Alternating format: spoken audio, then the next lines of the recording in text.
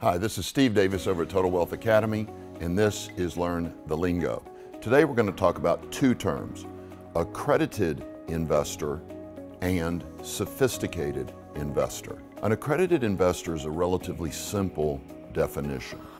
If you've got $1 million or more of assets, not including your home, $1 million or more, you're an accredited investor. You can also reach accredited status by your income. If you make $250,000 a year and expect to make $250,000 a year going forward, you're an accredited investor.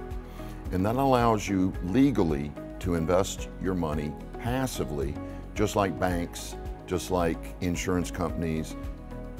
The big boys all invest passively. You're allowed to do that too because you're accredited.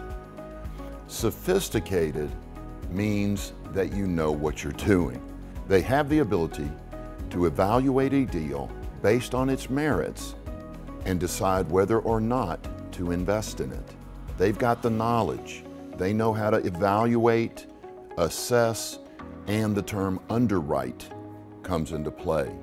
Underwrite is a common term in commercial real estate and really anywhere. You can underwrite an employee.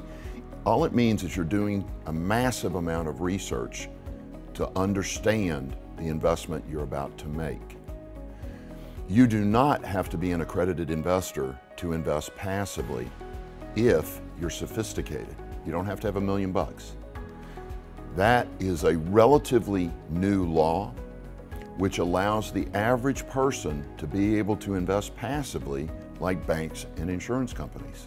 At Total Wealth Academy, we require even accredited investors to be sophisticated. Even accredited investors take our master classes so that they can underwrite the deal and make a decision based on the deal's merits, again, as to whether or not to invest in it. So, those two terms, accredited investor and sophisticated investor, are what we define today.